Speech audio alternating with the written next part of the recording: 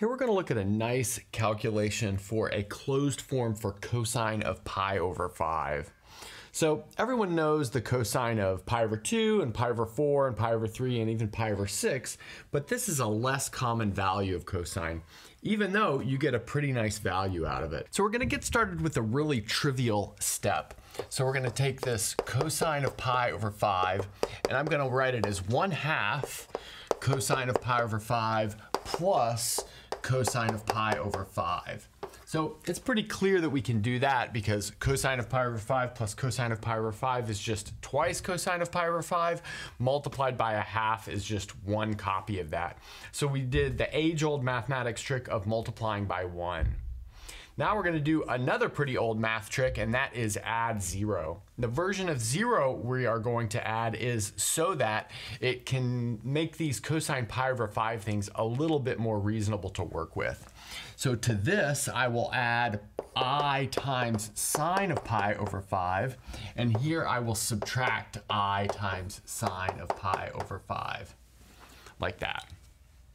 Then we can do some grouping, maybe these two terms and then these two terms, and then apply Euler's formula to write them as complex exponentials. So notice now we have that this is 1/2 of e to the I pi over 5 plus e to the minus I pi over 5. It's going to be kind of useful to write this with a positive exponent, but we can easily write that with a positive exponent because we know that sine and cosine are 2 pi periodic. So let's maybe just go ahead and point that out like this. E to the I theta is equal to e to the I theta plus 2 pi. So that tells me I can add 2 pi in here and I have the same thing. So if I add 2 pi to minus pi over 5, well, that's going to be 10 pi over 5 minus pi over 5, or 9 pi over 5. So that means I can take this and rewrite it as 1/2 e to the I pi over 5 plus e to the I 9 pi over 5, like that. Next up, I'll take this pi over 5 and this 9 pi over 5 and rewrite them so that the numerators are multiples of 2 pi. That's going to let us use the theory of roots of unity a little bit more easily. So I'll take this guy right here and write it as 2 pi over 10. Again, I just multiplied by 2 over 2 there. And then this guy right here is going to be 18 pi over 10, like that. Okay, but then I can introduce some notation and rewrite this as 1/2 zeta plus zeta to the 9th power, where zeta is this primitive 10th root of unity given by this guy right here, which is e to the I 2 pi over 10. So now let's maybe bring this up and we'll move on. So on the last board, we saw that cosine of pi over 5 was 1/2 zeta plus zeta to the 9, where zeta was that primitive 10th root of unity, e to the I 2 pi over 10. Now I'm going to go ahead and take this zeta plus zeta to the 9, and I'm going to call that x, and I'm going to see some nice behavior that x has with regard to its square. So let's take x squared.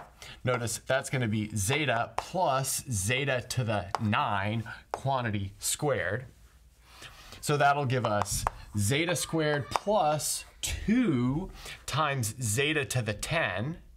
But since zeta is a 10th root of unity, we know that zeta to the 10 is just 1, so that's just plus 2.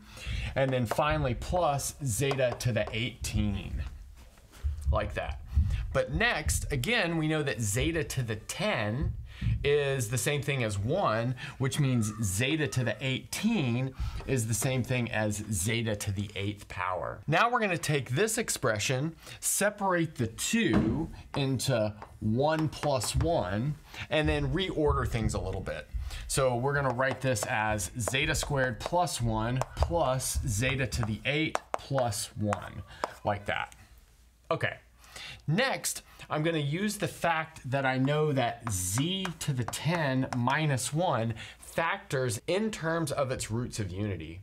So in fact, we can write this as z minus 1, which is like z minus zeta to the 0 power, times z minus zeta times z minus zeta squared, all the way up to z minus zeta to the 9. So those are all of the roots of this polynomial equation.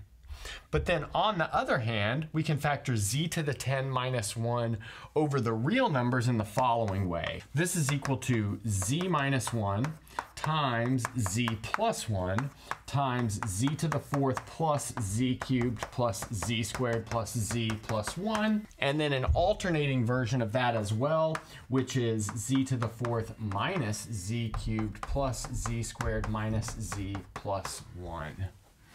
So if you're psyched, you can FOIL that all out and you'll see that you will re-achieve this z to the 10 minus 1. Okay, so next up we can see which ones of these roots come from which of these factored polynomials. And then you can see that this polynomial has roots which are the primitive 5th roots of unity. And in terms of our zeta, which is a primitive 10th root of unity, the primitive 5th roots of unity will be zeta squared, zeta to the 4th, zeta to the 6th, and zeta to the 8th. So that means that those guys are the roots of this polynomial, which are right above. Next up, we see that if we plug zeta squared in for z, then we'll have a zeta squared term here. We'll have a zeta to the 8th term here, and then we'll have a plus 1 here. 3 out of the 5 terms from this polynomial, which we know is equal to 0 after being evaluated at zeta squared. The only 2 terms that are unaccounted for are this z squared and this z cubed. So that tells us that we can replace this guy right here, which I underline in red, with the negative of this guy right here after being evaluated at zeta squared. So let's go ahead and do that. So this is going to be minus, so we'll have zeta squared squared, so that's going to be zeta to the 4th. And then we'll have zeta squared cubed, so that's going to be zeta to the 6th. So we're going to write this as zeta to the 6th. And then we finally have this plus 1, which was outside of the parentheses. Okay, so maybe I'll underline this in red just to see where this came from as well. Okay, so now that we have that, let's bring this over here and then we'll finish it up. On the last board, we had written our x squared as minus zeta to the 4 plus zeta to the 6 plus 1, where zeta was our primitive 10th root of unity. Furthermore, we factored z to the 10 minus 1 into these 4 polynomials, and we noted that this polynomial had the primitive 5th roots of unity as its roots. So that's zeta squared, 4th, 6th, and 8th. And then this alternating polynomial has zeta, zeta cubed, zeta to the 7, and zeta to the 9 as the roots. Next, we want to notice that z to the 10 minus 1 is an even polynomial. So that's easy to see. This is an even polynomial. So if we have a root of this polynomial, then the negative of that root will also be a root of this polynomial. So what that tells us is that minus zeta to the 4th and minus zeta to the 6th are roots. And so we can see that they're most definitely not roots of z minus 1, z plus 1, or this guy right here. So that means they must be roots of this portion of the polynomial over here.